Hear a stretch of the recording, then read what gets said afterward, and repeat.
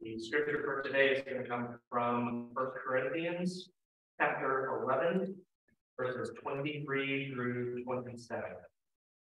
For I received from the Lord that which I also delivered to you. Jesus, on the same night in which he was betrayed, took bread. And when he had given thanks, he broke it and said, "Take, eat. This is my body, which is broken for you. Do this in remembrance of me." In the same manner, he also took the cup after supper, saying, "This cup is the new covenant in my blood. This do, as often as you drink it, in remembrance of me.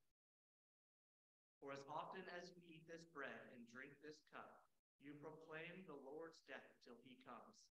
Therefore, whoever eats this bread or drinks this cup of the Lord in an unworthy manner will be guilty of the body and blood of the Lord."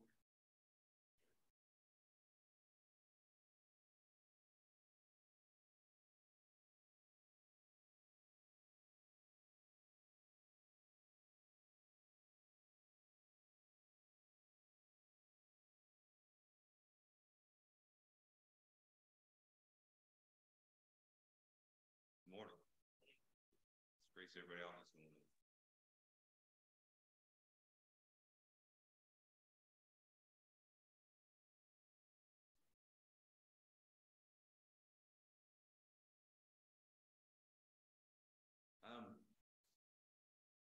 You guys could have chose to be anywhere in the world. People worship this Sunday morning. You could have chose to be there. You could have chose to stay in your beds. You could have chose to go grocery shopping, go for a walk. There's a lot of popular things that are done on Sundays, and I'm glad that you chose to be here. And I know God is glad that you chose to be here. I am, you don't know this about me. I'm going to tell you now. And if you do know it, I'm going to reiterate. I don't preach holiday sermons. Today is Easter. Easter is all of you. I know that is. We're not here at Easter service here this morning, so I want to make the obligatory Easter statement. Easter is a celebration of the resurrection of Jesus Christ. He was on the cross on the Friday, in the tomb. He was risen on the Sunday, the first day of the week. In those 3 days, he has established the kingdom, and that is going to be proclaimed the day of Pentecost. And in doing so, we're going to have the establishment of the church.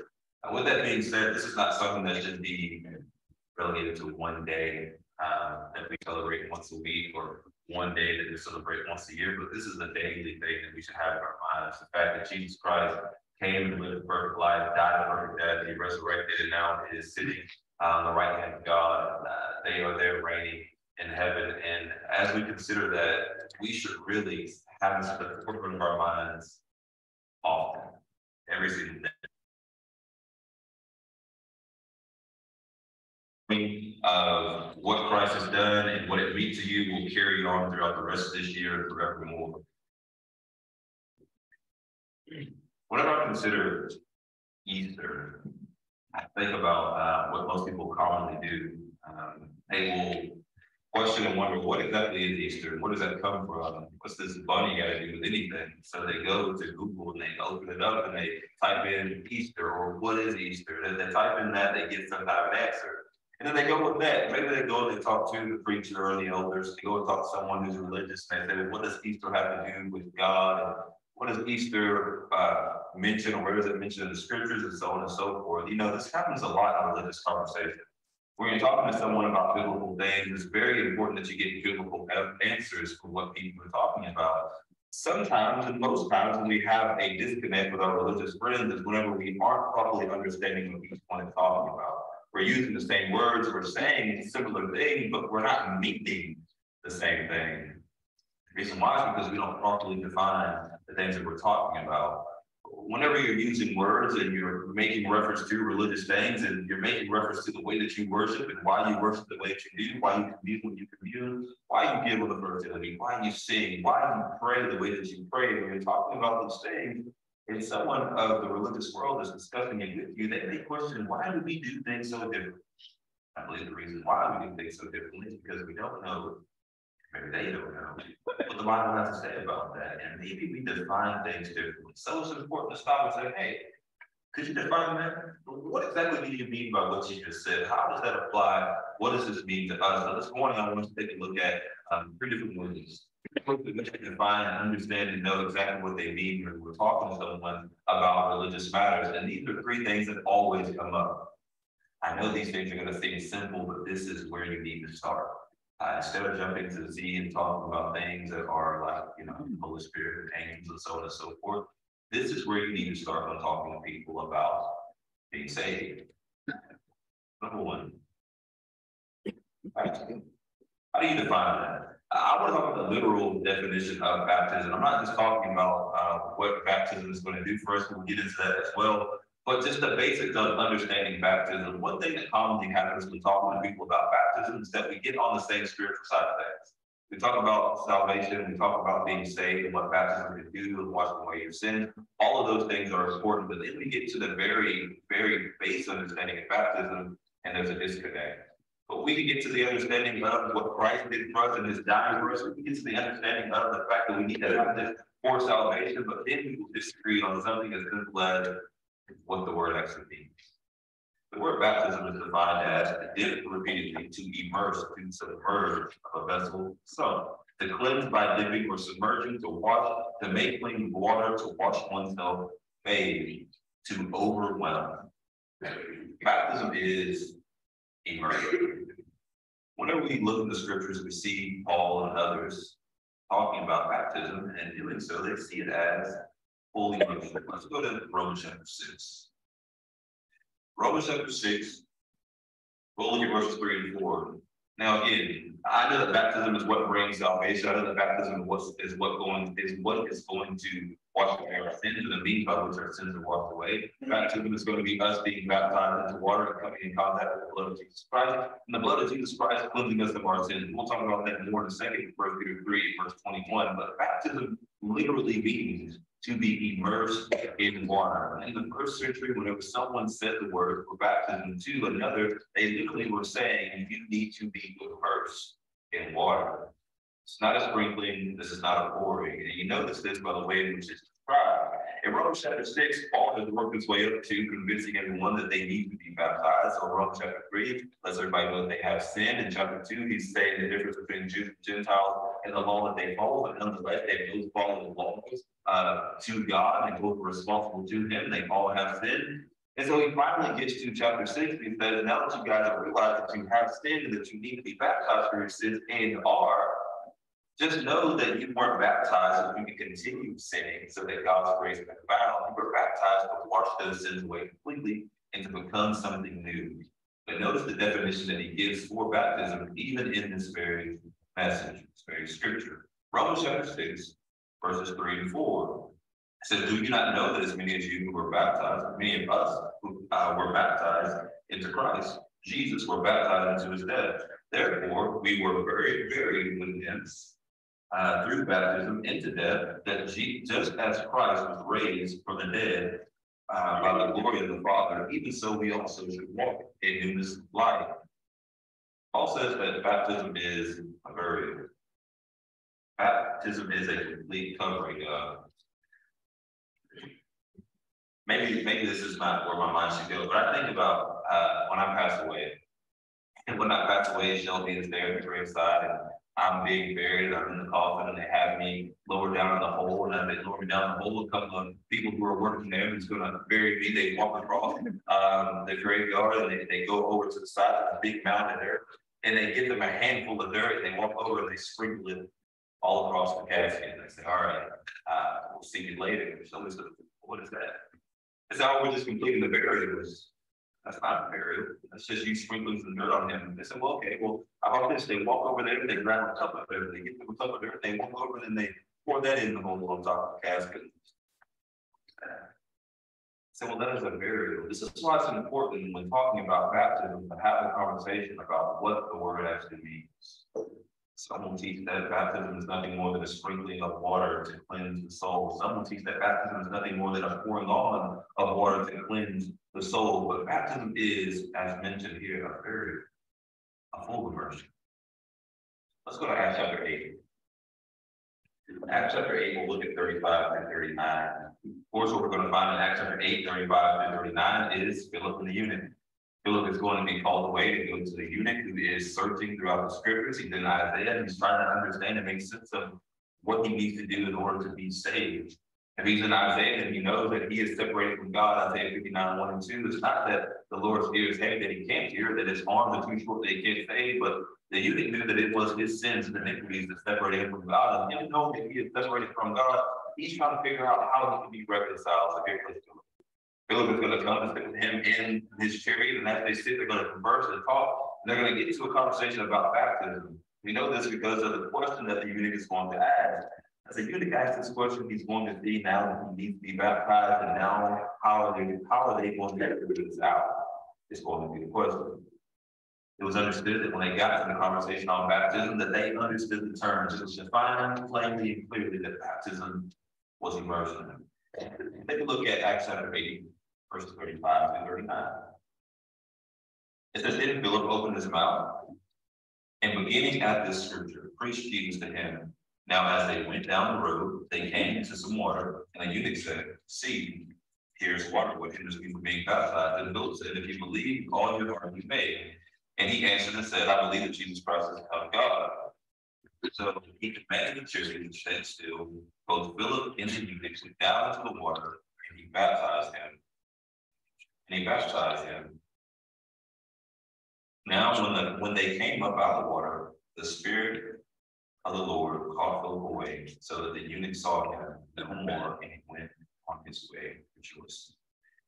I know the commonly taught thing is, well, we understand that they needed a large body of water in order for him to be fully immersed, because we see the fact that it says in the scriptures that he says, well, here is water. That means they came upon some water. It wasn't a matter of them just having water, but they came upon some. And then they went down into the water, and then they came up out of the water. But just consider who he's riding with. He's riding with someone who is a part of the Queen's court, Queen Candace of the Ethiopian, someone who's going to have a caravan of people riding with him because he's going to be carrying things of importance, and he himself is someone of importance to his eunuch. So the eunuch is going to be riding in a chariot, one that he's not driving because they're going to command it to stop. So they're going to have all that they need for travel. They're going to have food, they're going to have water, they're going to have a tent, something they can put up if they need to stop along the way. They're going to have everything possible. And notice that the eunuch doesn't say, I got some water in the back. If you reach over the back and grab you a scoop it up and take care of this baptism right now. He doesn't say as he's sipping on some water because it's a hot day that you know that people are sprinkling this to take care of this. It was understood that baptism is immersion. Whenever we enter into this conversation about baptism, of course, we're going to talk about the spiritual things and what baptism does and coming in contact with the blood of Christ and washing away our sins, but that cannot happen unless we are fully immersed. If we properly define baptism, you can then move on to define the next word, saved. Every time I have a Bible study with someone, the first thing that I do is that I inquire about their position, whether or not they are in Christ or outside of Christ. And so the questions I ask is first, have you been baptized? And they'll say, oh yeah, I've been baptized. I was like this old and I was baptized in this place at this time, but okay, that's great. The next question I ask is, were you saved before or after you were baptized? Surprisingly, most people say, well, I was saved before I was baptized. I came to the understanding of what I needed to do to be saved. I asked for Jesus to come into my heart, and then I was saved. And then the baptism came later. And so we go into the scriptures. Of course, the reason why I ask this is because ultimately, once we get into the scriptures, I will ask them to read. And as they read it, I will ask something like, well, what does this say about when salvation comes or when that saved state comes? Something like Mark chapter 16 and verse 16, he who believes and is baptized will be saved. The order of operation there is that you are believing, baptized, and saved, not saved and baptized. So let's take a look at this. The word saved is defined as saved, to save, that is, deliver or protect, literally or figuratively, heal, preserve, save, do well, to be made or to make whole. Let's go to Acts chapter 4. Acts chapter 4. Acts chapter 4, we're going to look at verses 11 and 12.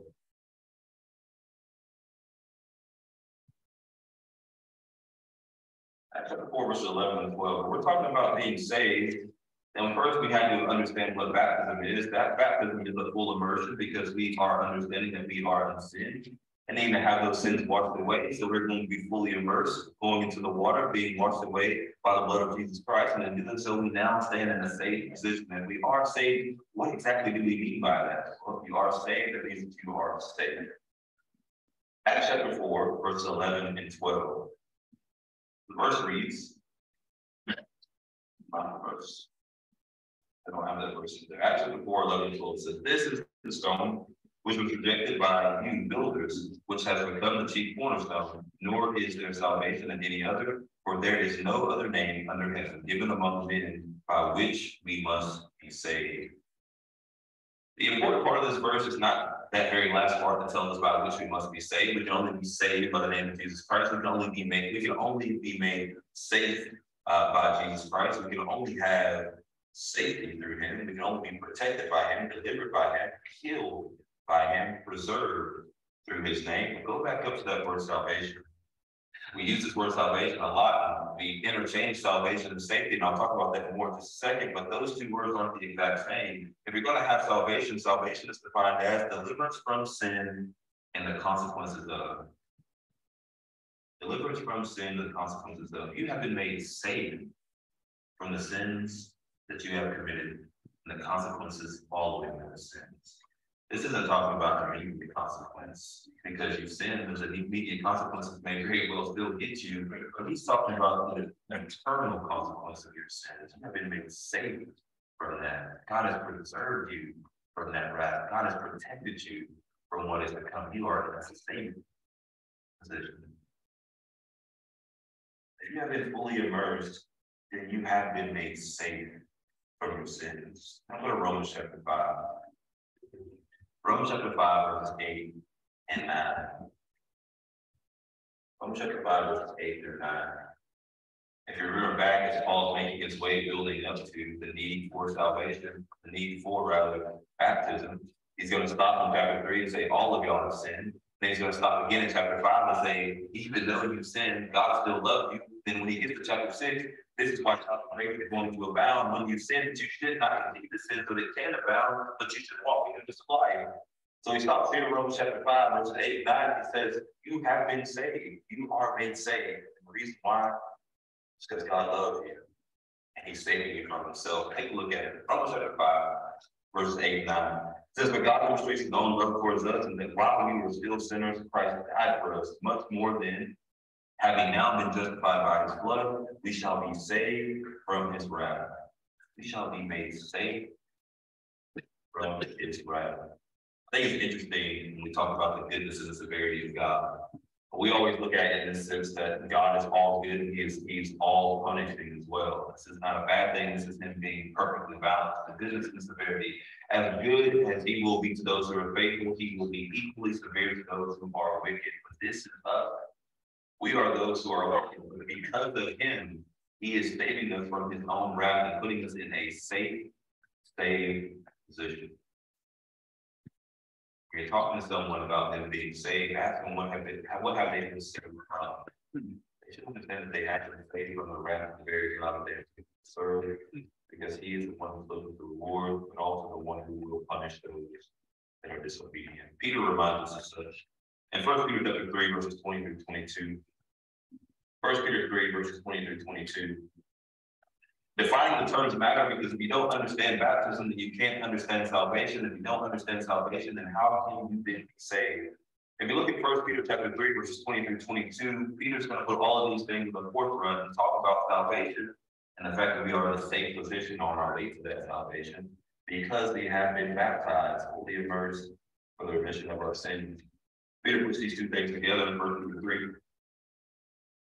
20 to 22.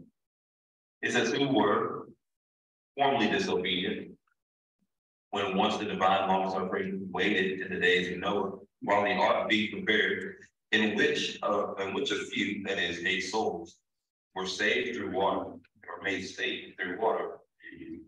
There is also an antitype which now saves us, baptism, not the removal of the guilt of the flesh, but the answer of a good conscience towards God. Through the resurrection of Jesus Christ, who has gone into heaven and is now and is at the right hand of God, angels and authorities and powers having been made subject to him. Peter says baptism saves. What he says is immersion makes you saved. Being completely submerged underneath water for the reason of confessing the fact that Jesus Christ is the Son of God and that you have sinned against him and you need to have those sins washed away, that you can be reconciled, and immersion is then going to put you in a well position, a whole position, a preserved position, a safe position. And all this is done because of the answer of a good conscience. Let's go backwards. When we talk about salvation versus safety versus being saved, let's go to 1 John 2. 1 John chapter 2. To understand the difference between the two is as simple as understanding, let's just say you're drowning. You're drowning and someone comes and they save you. And when they save you, they pull you back to land and you're now in a safe position. But in order for you to stay in that safe position, they're going to teach you how to swim. They teach you how to swim so that if you ever find yourself again back in those waters, you can get yourself back to that safe position. Now, if you're talking about salvation, you're talking about being in a position to where you can never be in the water ever again. Having salvation at the end of all things, having salvation means that you are in a place that you can only be saved, never to be harmed by the sinfulness of this world or even your own temptation. 1 John chapter 2, verses 1, 2, and 3 tell us that I need to teach you how to swim.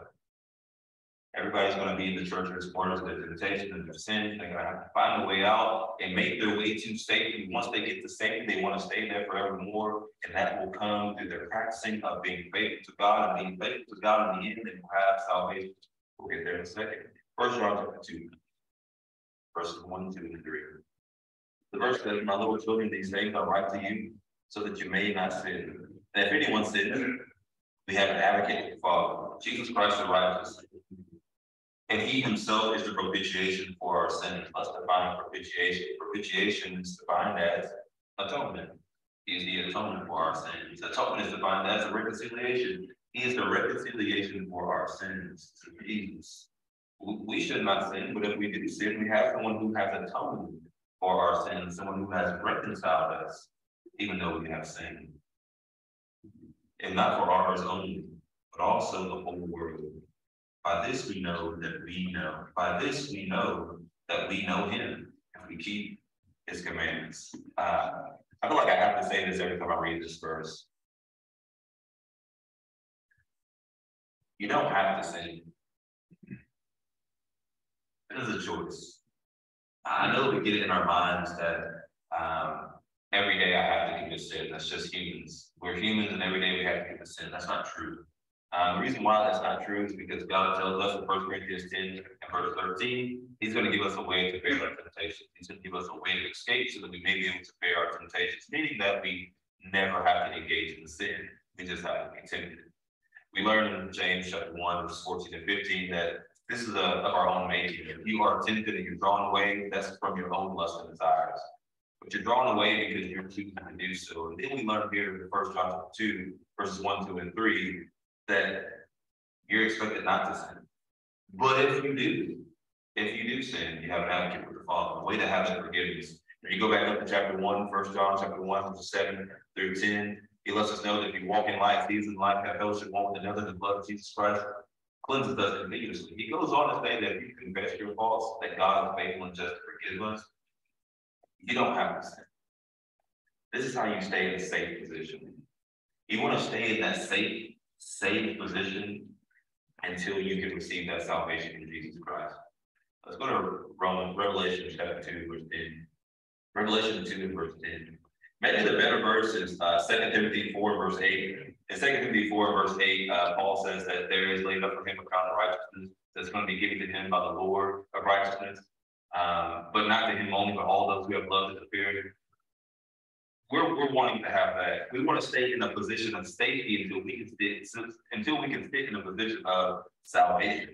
And Revelation chapter 2, verse 10, you shouldn't get lost in the fact that this was written to a very specific audience, but the principle of the matter still applies to everybody. That very last part there, being faithful unto death, applies to all of us. In Revelation 2 and verse 10, he says, do not fear any of the sins which you are about to suffer. Indeed, the devil is about to throw some of you into prison that you may be tested. You will have tribulation 10 days to be faithful until death, and I will give you a crown of life. That is salvation. We need to be able to properly define the terms. If you have been baptized, that means you have been fully immersed for the remission of your sins. This is the answer of a good conscience towards God. If you have made an answer of a good conscience towards God, then you now are standing in a safe position. That does not mean that you will always be in that position, because you get to choose. If you choose to be faithful, you will continue to be safe. If you choose to be unfaithful, you will depart from the faith. But if you are faithful until death, you will then have salvation. Revelation 2, verse 10. If you have been immersed and you are now saved, then that means that you are now a part of the church. It's something you hear all the time. I was at the gas station last night. I went in for approximately 2 minutes, bought some chips. I came out, a man waved me down, and I said, I don't want to talk. It's 9 o'clock. I don't know what you're about to say. I don't want to hear. But he stopped me, and I stopped, and I listened to him. And you know what you want to talk about? God. Man, God slapped me that time. It's like, boy, listen to this. So I did. I sat and we talked for like 40 minutes. Shelby's texting me like, are you okay? Where you at? I'm like, I'm okay. And so we talked, and we talked, and we talked, and we talked about God, and we talked about the Bible, and we talked about all of these things. But I had to stop him a few times and to define terms, because what he was saying was what I was saying, but we weren't saying the same thing. When we talk about the church, and I asked him, do you go to church anywhere? Do you live around here? I gave him my card. Hey, I preach over at the Church of Christ in Gastonia. You should come and visit. This is my number. Call me anytime. We can have this conversation more in depth.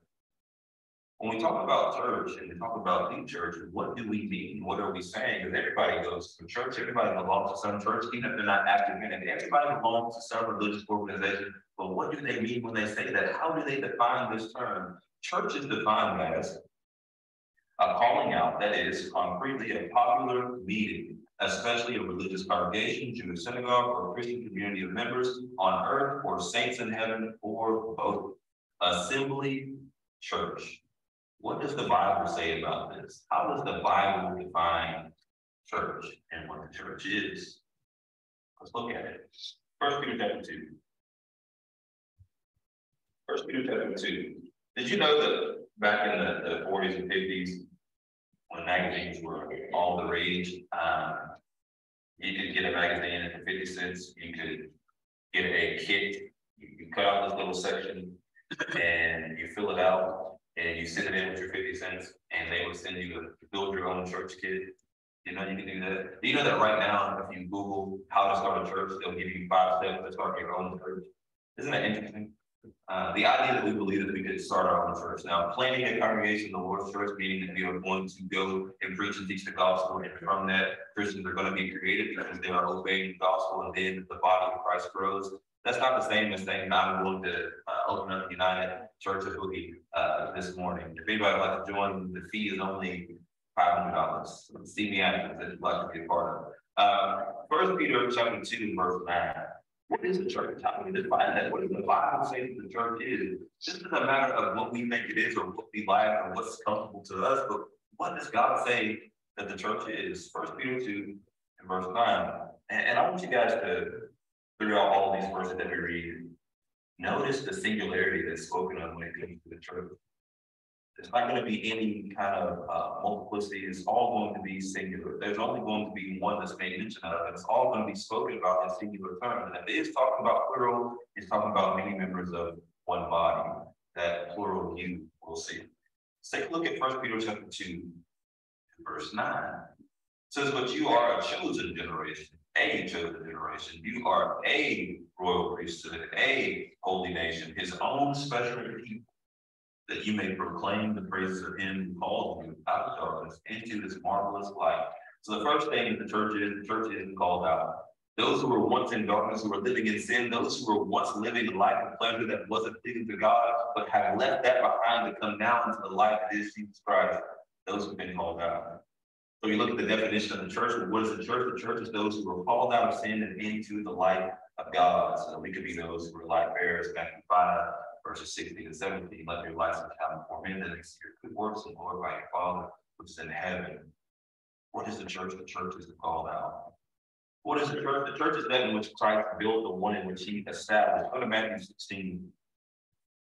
Matthew chapter 16 You know, in Matthew 16, Jesus is questioning about, who do people think that I am? Who do people say that I am? And they say, well, some say you're John the Baptist, or some say you're Isaiah, one of the prophets. And they say, Jesus says, well, who do you think that I am?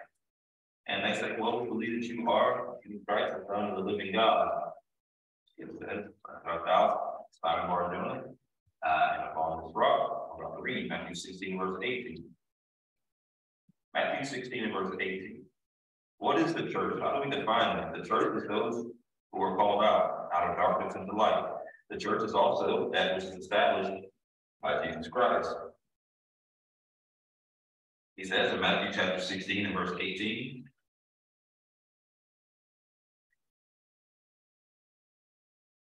I lost my clip, guys. Maybe I don't have any more slides. Anyways, Matthew 16 verse 18. It's in your Bible. Promise. Look, it's there. And it's going to say something like this. And I also say to you that you are Peter, and on this rock I will build my church, and the gates of Hades shall not prevail against it. I want to point something out that doesn't necessarily go with this point. But Jesus makes the point to say, and you are Peter, as if he's trying to separate the two. He makes the point to say that you are Peter, and this is what I'm building my church on. This was the confession that you made, and upon that confession, separate and apart from you, I'm going to build my church. My church. So what is the church? This is that which Jesus Christ has established upon the confession that Peter made that he is the Son of God. I want to build my church. How do we define church? We define the church as his body. Let's go to Acts chapter 9. Acts chapter 9. Acts chapter 9, verses 4 through 6. Maybe this isn't the verse if you think about going to and describing the church as the body of Christ, but this is the perfect verse to go to. And really the first time that we see the church of Christ being made reference to as the body of Christ. If you go back to the end of Acts chapter 8, or excuse me, if you go to the end of chapter 8, you're going to see Stephen being stoned. And in the beginning of chapter 9, verses 1, 2, and 3, you see Paul making threats and murders against the church.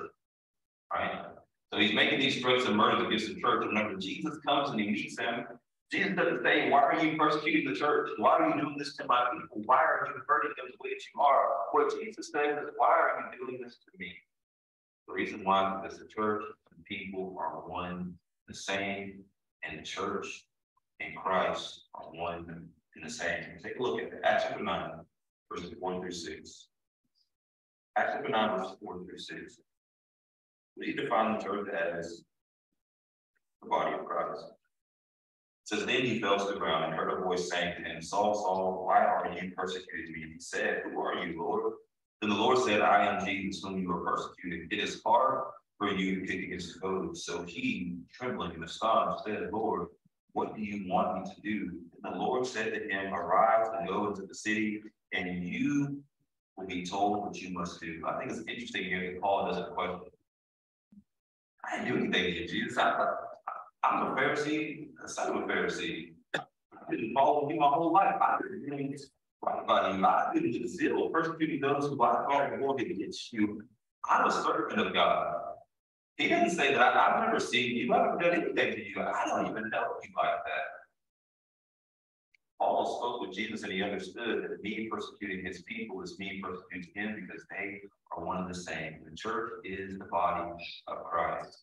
Paul did that without questioning because Paul understood something that he should understand. The body is the church. How do we define church? We define it as its body. In Colossians chapter 1, verses 18 and verse 24, we see it defined the very same way. We see the words used interchangeably. Colossians chapter 1, verse 18 says, and he says that, and he is the head of the body, the church, who is the beginning, the firstborn from the dead, that in all things he may have the preeminence. Goes on in verse 24, says, I now rejoice in my suffering for you, and fill up in my flesh what is lacking in the affliction of Christ, for the sake of his body, which is the church. Lastly, if we're defining the church, we're trying to say what it is. It's the called out, those who are out of darkness into light. It's what Christ established. He says, I will build my church. It is his body. He says, why are you persecuting me? I am the head of the body, that is the church. But the church is the people. Church is the people. Let's go to Acts 2. Acts chapter 2. Whenever I was a kid, although I never was a part of any particular church, like I said before, when my grandma and grandpa were members of the Baptist church, they would take me occasionally. And my parents would say things to me like, don't you go up there and be acting up at the church house. And, I never thought much about the church house, but it is just what it is. The building. This building is what houses the church. The church is the people, and this building is going to house us. This is the church house, but we are the house. We are the church, the pillar of God's truth, as we read in 1 Timothy. It's in Acts chapter 2 and verse 47, we see a great view of this, the church being the people. God is going to add to the church daily those who are being saved. He can't add to a building because those things don't exist yet. There's no permanent dwelling. There's no place of meeting for the church just yet. The church has just been established on the day of Pentecost, and it's grown exponentially. And as it grows and it's doing so daily, they don't have a central location. If you're looking for us, come and meet me at my office over at the church. It doesn't exist because the church is the people, and that is understood. And we should understand the same. In Acts 2 and verse 47, it says, praising God and having favor with all people, and the Lord added to the church daily those who were being saved. When you solicit the prayers of the church, you're looking for the prayers of the people. When you're leaning on the understanding of the church so they can bear your burdens, you're leaning on the people. When you're looking to be taken in by the church, you're looking to be taken in by the people. It's not the building that we're in. Let's go to Colossians chapter 4, verse 15. Colossians chapter 4, verse 15. You can find something very similar to what we're about to read in Colossians 4, verse 15, and Philemon chapter 1.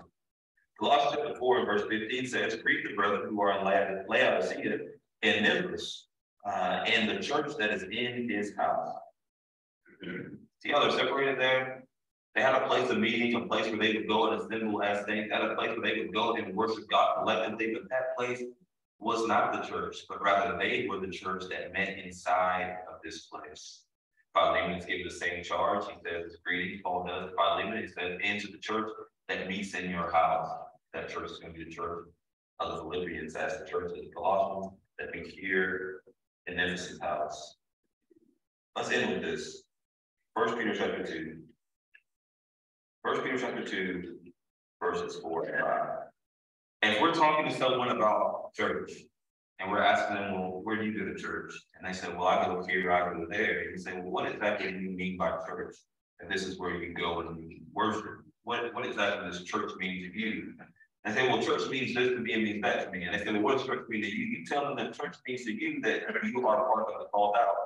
Those who were once in sin and been called out of that darkness into the light of Jesus Christ. You tell them that church means to you that this is what Christ has established. The one that you belong to is the one that he has made. Matthew chapter 16, verse 18. If they ask you what church means to you, you tell them that church means that you are the body of Christ. Ephesians chapter 5, you are the bride of Christ. If they say what does church mean to you, you tell them that the church is me, the people. 1 Peter chapter 2, verses 4 and 5 says, coming to him as to a living stone, rejected indeed by men, but chosen by God and precious. You are also a living stone. You are also, as living stones, are being built up a spiritual house, a holy priesthood, to offer up spiritual sacrifices, acceptable to God through Jesus Christ. Timothy tells us that Paul tells Timothy that he may not be able to come to him, and if he can't, he writes these things so that he may know how he ought to conduct himself in the house of God, the pillar of God's truth. The church is the house of God, and we are the living stones. You want an accurate picture of it? The accurate picture of what the house of God looks like. It looks like us being these living stones. It looks like the word of God being our roof. We are healed by the word of God. It is our roof. It looks like the steps of salvation that gets you to the door that is Jesus Christ. That means that you're going to take the step to get into this house. That means you're going to hear, believe, repent, confess, and then when you are baptized, you're now going to be in the saved position by way of going through Jesus Christ. John chapter 14, 1 and following, because he is the way, the truth, and the life. No man comes to the Father except by him. Once you go through that doorway, you now become a part of the church. A living stone is going to build up his body. It's going to build up this house. It is the house of God. And Peter this morning, maybe here this morning you haven't been properly defining these terms. Maybe what you thought was baptism isn't exactly baptism. Maybe there was a point in time that you were even put underwater, fully immersed, but you did not have a good conscience towards God. You didn't understand you were coming in contact with the blood of Christ, that you were washing away your sins. Maybe before you were just poured or sprinkled. Now is the time for you to get your baptism taken care of properly. Maybe it's the fact that you were baptized before, but you weren't actually saved, and you don't find yourself standing in a safe position awaiting your salvation. That is the case, and you cannot say that you are a part of the church. If you're not part of the church, and you're not part of the body of Christ, you're not part of that which Christ himself established, you are not one of the people who are part of this royal priesthood, this holy nation, which can do. I know today is Easter, and if today is the day we're going to recognize it as it should be, that means that we are recognizing the sacrifice that Christ made, the fact that he resurrected, so that we can do the same. If you're here this morning, you have a need to put on Christ in baptism, to resurrect, to walk in the sublime, just as our Lord and Savior did many years ago, to make that known as we stand and as we sing.